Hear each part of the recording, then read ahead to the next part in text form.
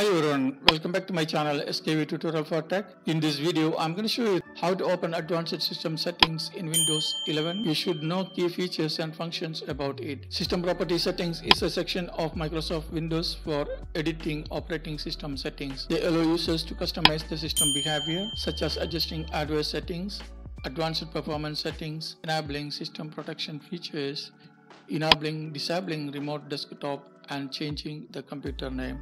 So watch the video and subscribe to the channel. Okay, let's start. To do that, open the Explorer by pressing Windows logo key plus E, and then right click on this PC icon on your PC and then select the properties like this. It will open About section of Windows settings page. Here under About section, scroll down until you find the advanced system settings and click on it like this.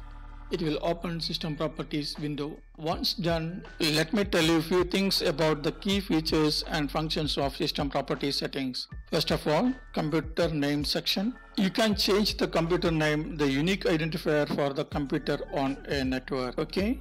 Next, hardware section. Hardware specifications, detail about the computer's hardware components. Device Manager is a Windows utility that provides a centralized view and management of all hardware devices connected to your computer. It allows you to view device properties, update drivers, disable or enable devices, and troubleshoot issues. Next, advanced section. Advanced performance settings in Windows allow users to fine-tune system behavior. These settings, accessible through the System Properties window, offer option to adjust visual effects such as virtual memory, modifying user profiles, and processor scheduling. Next is System Protection section. System protection settings related to system restore allow users to enable system protection features, which allows users to revert the system to a previous state. Also, you can create a restore point. Under Configure section, you can enable system protection features, which allows users to revert the system to previous state. Also, you can create a new restore point.